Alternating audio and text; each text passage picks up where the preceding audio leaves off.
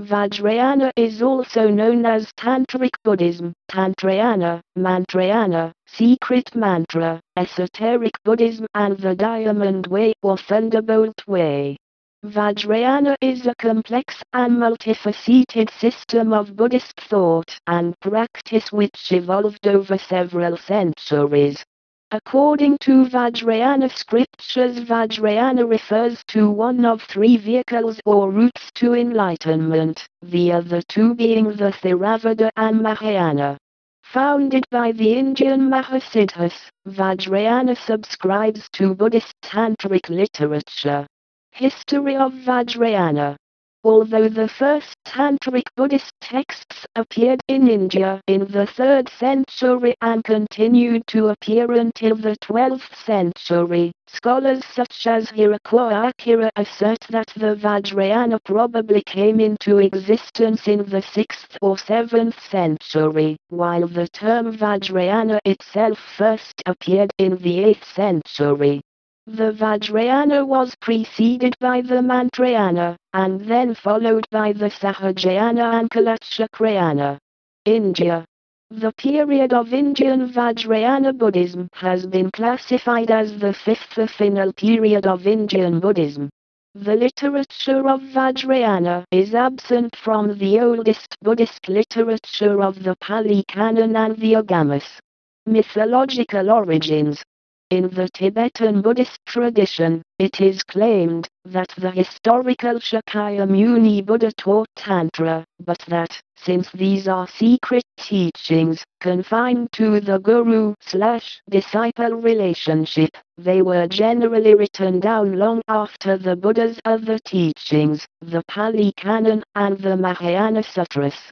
The Vajrayana tradition holds that its teachings were first expounded by the Buddha 16 years after his enlightenment. Historians have identified an early stage of Mantrayana beginning in the 4th century, and argue that assigning the teachings to the historical Buddha is patently absurd. Left square bracket clarification needed right square bracket.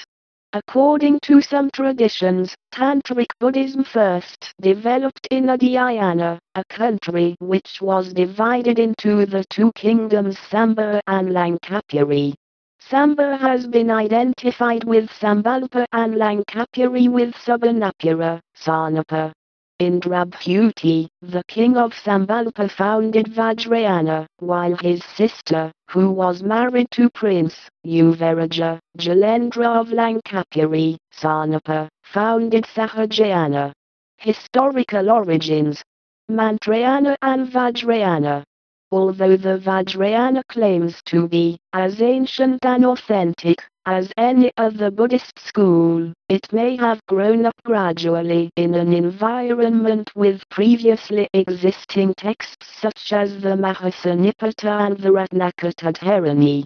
The basic position of Vajrayana is still the same as the early Buddhist position of not-self. There is nothing which is eternal. The changes that took place reflected the changing society of medieval India. The presentation changed, the techniques of the way to enlightenment changed, and the outward appearance of Buddhism came to be dominated by ritualism, and the array of Buddhas, Bodhisattvas, and gods and goddesses. There are differing views as to where in the Indian subcontinent that Vajrayana began. There are assumptions about the origin of Vajrayana in Bengal, Vajrayana, located at Odisha, or in the modern-day Swat Valley in Pakistan. The earliest texts appeared around the early 4th century. Nalanda University in eastern India became a center for the development of Vajrayana theory, although it is likely that the university followed, rather than led, the early Tantric movement. Only from the 7th or the beginning of the 8th century, Tantric techniques and approaches increasingly dominated Buddhist practice in India. From the 7th century onwards, many popular religious elements of a heterogeneous nature were incorporated into Mahayana Buddhism, which finally resulted in the appearance of Vajrayana, Kalachakrayana, and Sahajayana Tantric Buddhism. These new tantric cults of Buddhism introduced mantra, mudra and mandala, along with 6 tantric abhicharus practices, such as mirana, death, stampana, samahana, vidvasan, achyutana and vajikarana. These cults revived primitive beliefs and practices, a simpler and less formal approach to the personal God, a liberal and respectful attitude towards women, and denial of the caste system. India would continue as the source of leading-edge Vajrayana practices up until the 11th century, producing many renowned Mahasiddha. Vajrayana Buddhism had mostly died out in India by the 13th century, and tantric versions of Buddhism and Hinduism were also experiencing pressure from invading Islamic armies. By that time, the vast majority of the practices were also manifest in Tibet, where they were preserved until recently. In the second half of the 20th century, a sizable number of Tibetan exiles fled the oppressive, anti-religious rule of the communist Chinese to establish Tibetan Buddhist communities in northern India, particularly around Dharamsala. Sahajayana and Kalachakrayana. The Vajrayana established the symbolic terminology and the liturgy that would characterize all forms of the tradition. The Sahajayana developed in the 8th century in Bengal. It was dominated by long-haired, wandering siddhas who openly challenged and ridiculed the Buddhist establishment. Its most important text is the Dharmakosa, written by Theravada. The Kalachakrayana developed in the 10th century. It is farthest removed from the earlier Buddhist traditions, and incorporates concepts of messianism and astrology not present elsewhere in Buddhist literature. Despised classes. The Tantric Buddhist sects made efforts to raise the dignity of the lowest of the low of the society to a higher level. Many celebrated Vajrayana acharyas like Saraha, Hadipa, Dambi, Sangnayan Hiruka, Tantipa, Tantripada, and Luipada came from the so-called despised classes. The cult exerted a tremendous influence over the tribal and despised classes of people of Sambalpa and Balangi region. In the 9th or 10th century, 7 famous tantric maidens appeared in the Patnagar region, which was then called Kuanri Pataye. These maidens are popularly known as Sataboni, 7 sisters, namely, Jayanada Imalyuni, Luhakuti, Luhiruai, Nitaidabani, Sukuti Chamaruai, Patrapinti Sabaruai, Gangi Gorduai and Swateluai. They hailed from the castes which were considered the lower castes of society, and were followers of Lakshminkara. Because of their miraculous power and feats, they were later deified and worshipped by the locals. China. Esoteric teachings followed the same route into northern China as Buddhism itself, arriving via the Silk Road sometime during the first half of the 7th century, during the Tang dynasty. Esoteric Mantrayana practices arrived from India, just as Buddhism was reaching its zenith in China, and received sanction from the emperors of the Tang dynasty. During this time, 3 great masters came from India to China, Subhakarasiha, Vajrabhati, and Amovajra. These 3 masters brought the esoteric teachings to their height of popularity in China. During this era, the two main source texts were the Mahavarakana Abhisabadhi Tantra and the Tattvasagraha Tantra. Traditions in the Sinosphere still exist for these teachings, and they more or less share the same doctrines as Shingon, with many of its students themselves traveling to Japan to be given transmission at Mount Koya. Esoteric methods were naturally incorporated into Chinese Buddhism during the Tang dynasty. Sabakera-Siha's most eminent disciple, Master Yixing Ch, was a member of the Zen school. In such a way, in Chinese Buddhism there was no major distinction between exoteric and esoteric practices, and the northern school of Zen Buddhism even became known for its esoteric practices of deras and mantras. During the Yuan dynasty, the Mongol emperors made esoteric Buddhism the official religion of China, and Tibetan lamas were given patronage at the court. A common perception was that this patronage of lamas caused corrupt forms of Tantra to become widespread. When the Mongol Yuan dynasty was overthrown and the Ming dynasty was established, the Tibetan lamas were expelled from the court, and this form of Buddhism was denounced as not being an orthodox path. In late imperial China, the early traditions of esoteric Buddhism were still thriving in Buddhist communities. Robert Gemello has also observed that in these communities, the esoteric practices associated with Kundi were extremely popular among both the populace and the elite. In China and countries with large Chinese populations such as Taiwan, Malaysia, and Singapore, esoteric Buddhism is most commonly referred to as the Chinese term Muzheng, or esoteric school. Traditions of Chinese esoteric Buddhism are most commonly referred as Tongma, Tang Dynasty Esoterica, or Hanshan Muzheng, Han Transmission Esoteric School, Hanma for short, or Dongma, Eastern Esoterica, separating itself from Tibetan and newer traditions.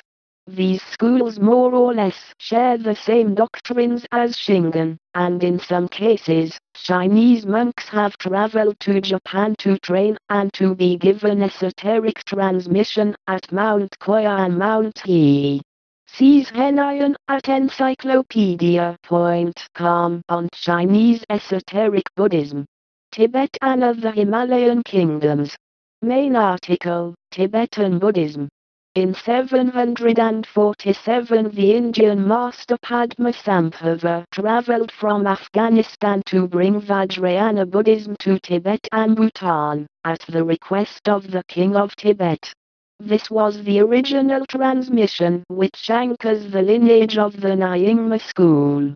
During the 11th century and early 12th century a second important transmission occurred with the lineages of Atisa, Marpa and Brahmi, giving rise to the other schools of Tibetan Buddhism, namely Kadam, Kagyu, Sakya, and Geluk, the school of the Dalai Lama. Japan. Main article, Japanese Buddhism. See also, Shingon.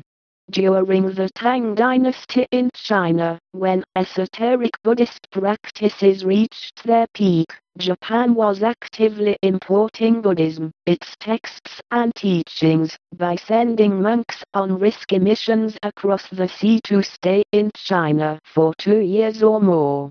Depending on where the monks stayed and trained, they may have brought back esoteric Buddhist material and training back to Japan.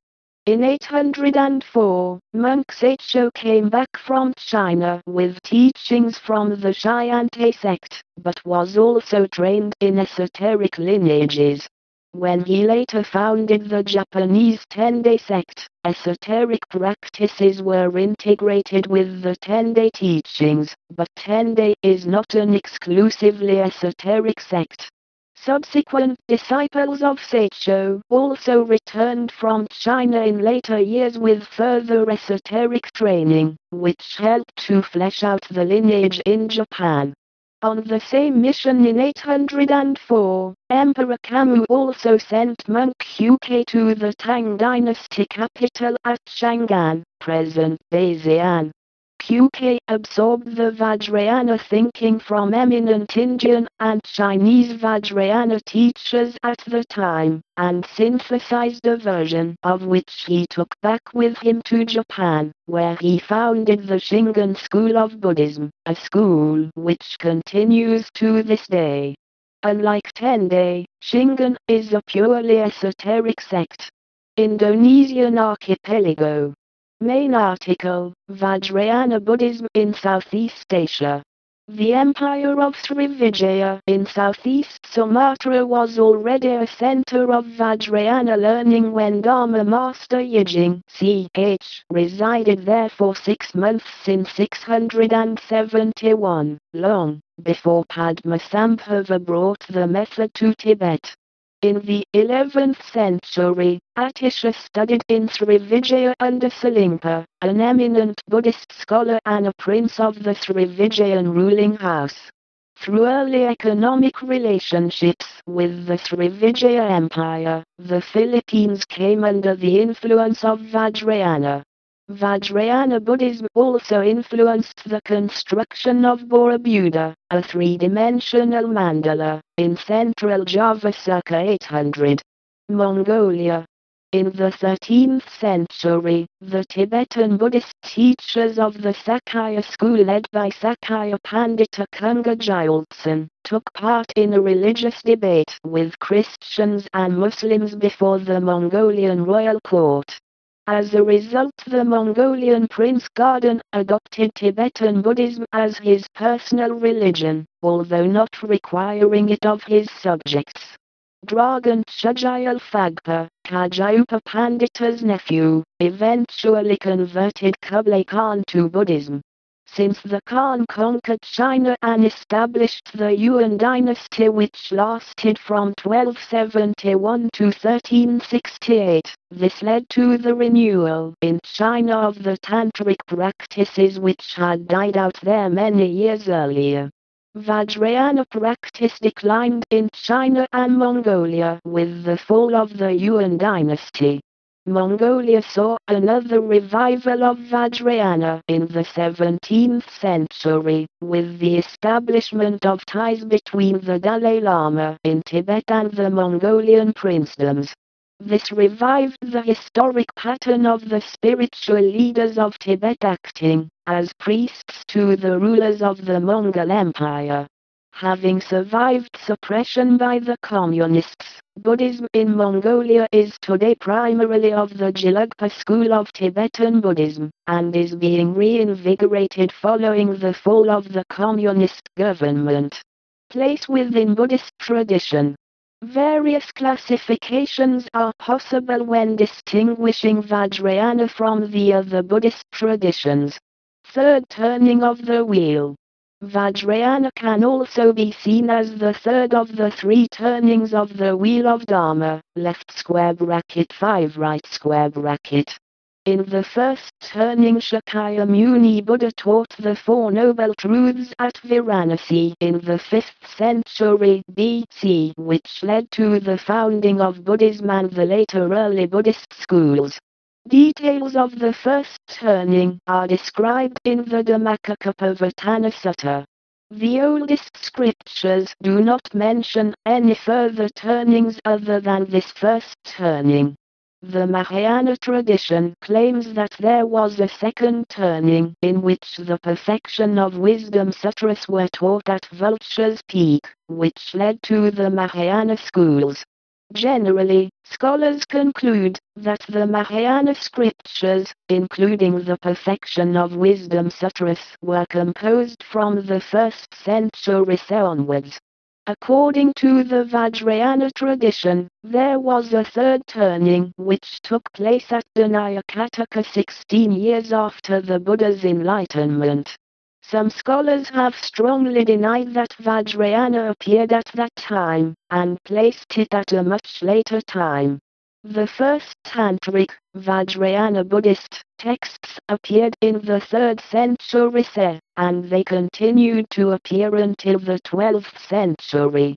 Sutrayana and Vajrayana. Vajrayana can be distinguished from the Sutrayana.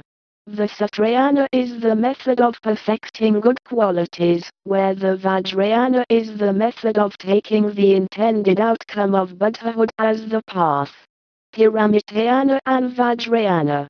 According to this schema, Indian Mahayana revealed 2 vehicles, yana, or methods for attaining enlightenment, the method of the perfections, Hirakawa, and the method of mantra, Mantrayana. The Paramittayana consists of the 6 or 10 paramitas, of which the scriptures say that it takes 3 incalculable eons to lead one to Buddhahood. The Tantra literature, however, claims that the Mantrayana leads one to Buddhahood in a single lifetime. According to the literature, the mantra is an easy path without the difficulties innate to the Paramittaya. Mantrayana is sometimes portrayed as a method for those of inferior abilities. However, the practitioner of the mantra still has to adhere to the vows of the Bodhisattva. Philosophical background. Vajrayana is firmly grounded in Mahayana philosophy, especially Madhyamaka. Two Truths doctrine. Vajrayana subscribes to the Two Truths doctrine of conventional and ultimate truths, which is present in all Buddhist tenet systems (21 right). The Two Truths doctrine is a central concept in the Vajrayana path of practice and is the philosophical basis for its methods. The Two Truths identifies conventional, aka relative, and absolute, aka nirvana.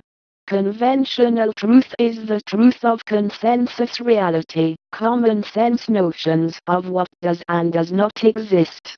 Ultimate truth is reality, as viewed by an awakened, or enlightened mind.